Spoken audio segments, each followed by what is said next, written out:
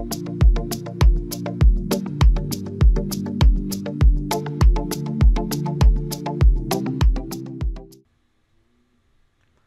friends, today we are going to see how to handle Jenkins job if JMeter test fails.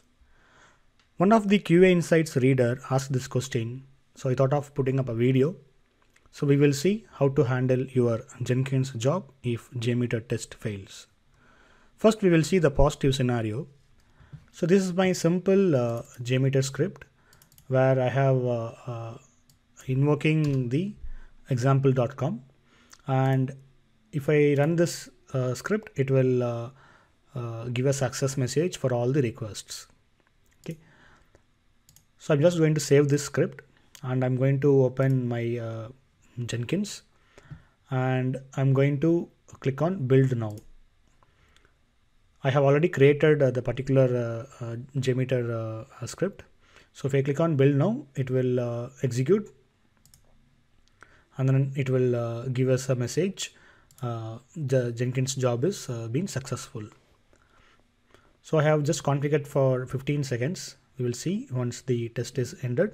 Yeah, now the test is completed. Here you could see the finished is success. But assume that your script is failing at some point of time and you want to stop your Jenkins job. So how do we handle that? So to demonstrate purpose, I'm going to simulate a failure. So what I'm going to do is I'm going to add this path /fail. So in real world, example.com/fail doesn't exist. So basically it will throw 404 error. Okay. So assume that we have some failures in our test, and to instruct Jenkins, so we have to handle the condition in our JMeter script. So to do that, we need to add a listener called JSR223 listener. And in JSR223 listener, you need to add this particular script. So it's a Groovy script. Select the language as Groovy and write this code. If not, previous sampler is successful, then terminate the JMeter test. So if the JMeter test is terminated, it will internally report to Jenkins as a failure. Okay. So now I'm going to enable this particular element and I'm going to save this and I'm going back to my project and I'm clicking on build now. So now the test has been started. I'm going inside the log. So basically it should fail. This Jenkins job should fail because we have injected the failure and JMeter will report that failure to Jenkins.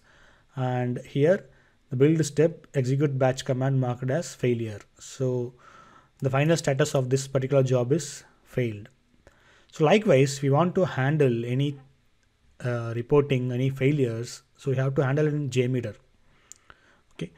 And if we want to parse some console logs, there is a plugin called log parser. So you can set the rule in the log parser as a failure or info or debug. So that is also possible. But if you want to handle anything with respect to JMeter test, then you need to handle it in JMeter, not in Jenkins. So I hope this video is useful. Please subscribe to QA Insights podcast and QA Insights channel for more such tips and tricks. Thank you.